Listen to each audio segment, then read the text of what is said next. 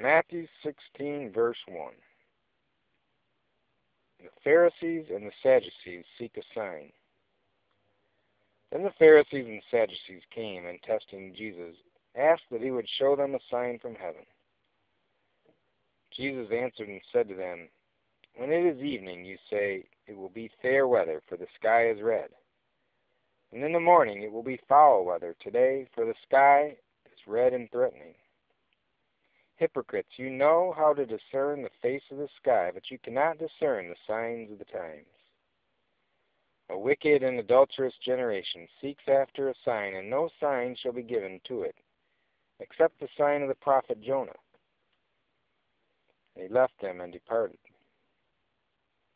Verse 5, the leaven of the Pharisees and Sadducees. Now when his disciples had come to the other side, they had forgotten to take bread. Then Jesus said to them, Take heed and beware of the leaven of the Pharisees and the Sadducees. And they reasoned among themselves, saying, It is because we have taken no bread. But Jesus, being aware of it, said to them, O you of little faith, why do you reason among yourselves because you have brought no bread? Do you not yet understand or remember the 5 loaves of the 5,000 and how many baskets you took up? Nor the 7 loaves of the 4,000 and how many large baskets you took up? How is it you do not understand that I did not speak to you concerning bread, but to beware of the leaven of the Pharisees and Sadducees?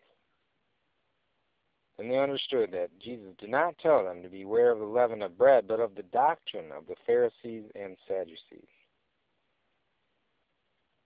Verse 13, Peter confesses Jesus as the Christ.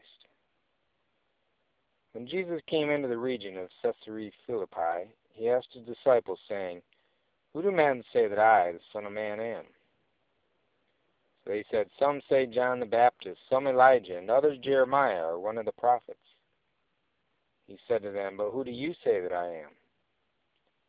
Simon Peter answered and said, You are the Christ, the Son of the living God.